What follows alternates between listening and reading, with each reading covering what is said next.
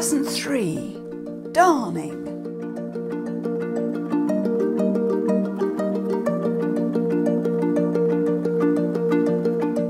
Introduce the lesson by referring to the children's baby sisters and brothers crawling on the floor, and ask which garments they usually wear out by doing so, flannel petticoats, etc. Or refer to the sleeves of their own dresses being usually the first part to wear out because of the extra rubbing they get on the desks, etc. Then ask how their mothers usually mend these parts, patching and darning. Tell them that their lesson is to be on darning a thin place, as darning should precede patching. Write on the blackboard the first rule for darning. Never wait for a hole. Get the children to repeat it and elicit from them by questioning why we should not do so. First, it saves time. Second, it saves temper. Third, it looks neater, as a nice darn doesn't show so much as a patch. Explain that darning is simply a kind of hand weaving in new mending material between the selvage threads over and under the weft threads to strengthen them. Tell the pupils that darning is usually done on the wrong side of the material. Show how to put the fabric over the first and second fingers, which must be slightly apart, and hold it in place by the thumb and third fingers.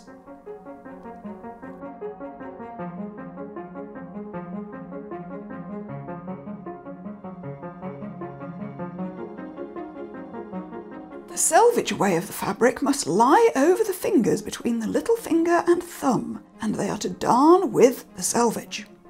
Point out that when doing the up row of darning, the children must rest the needle upon the first and second fingers of the right hand and hold it firmly with the thumb.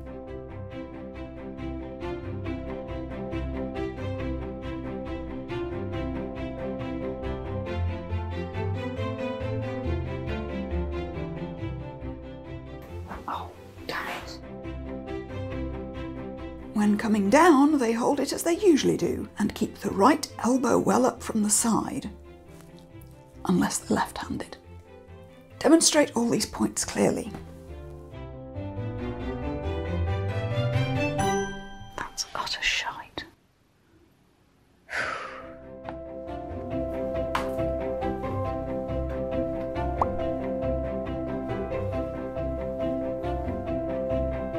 Show the children that they begin at the left-hand side, if they're right-handed, as it is less awkward to darn from the left side than from the right, and point the needle from the thumb to the little finger. Bloody hell, this is impossible. Let them put the needle in between two selvage threads and go up, taking up one thread and passing over one until they have 10 loops on. Taking up one thread and passing over one until they have 10 loops on. Oh, bloody hell! Why is this so hard?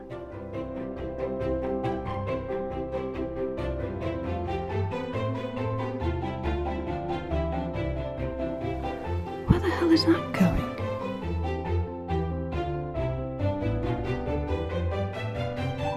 For the second row, show that the children must cross over one thread towards the right, left, if you're left-handed, and put in the needle one thread up above the last stitch of the first row, as in figures 1 and 2. Okay.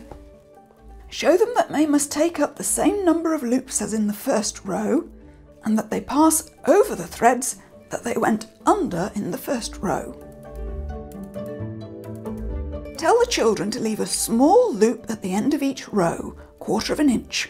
Explain that we generally darn a petticoat which has been washed and therefore has shrunk or grown less. We darn with new thread which, when washed, would shrink in, drag the material and tear the darn from the surrounding cloth. Therefore we leave the loops which allow the thread to shrink into that length.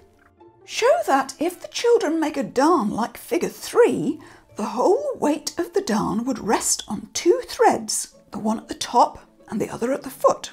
The result would be that the piece darned would be torn away from the surrounding cloth and more holes made, and that therefore the children ought to make them like figures 4, 5 or 6, the shape depending on the position of the worn part. But figure 6 is the most useful method of doing it.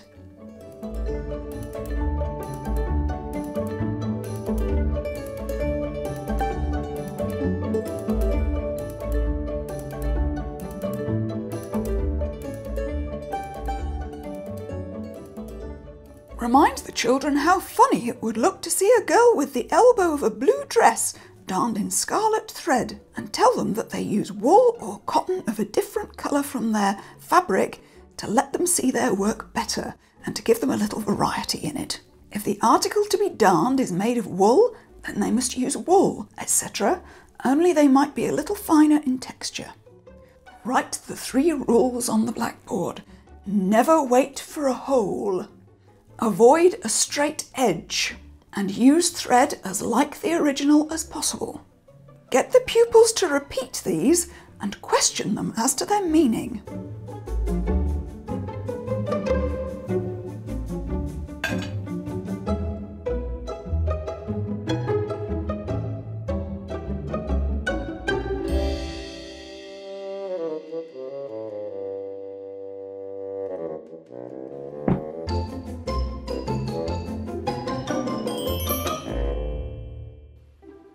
This is an original chemise,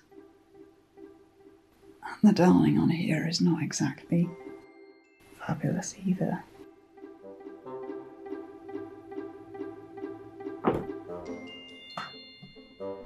As soon as the pupils can do the darn nicely on canvas, let them try it on Lancashire or Yorkshire flannel, which have both very clear and distinct threads. The only difference on flannel or any fine material would be to lift 2 threads and pass over 2 when doing the darn, and omit 2 threads between each row. It's always a good idea to follow the actual instructions in the book, which say that you practice on a coarser, looser woven material first.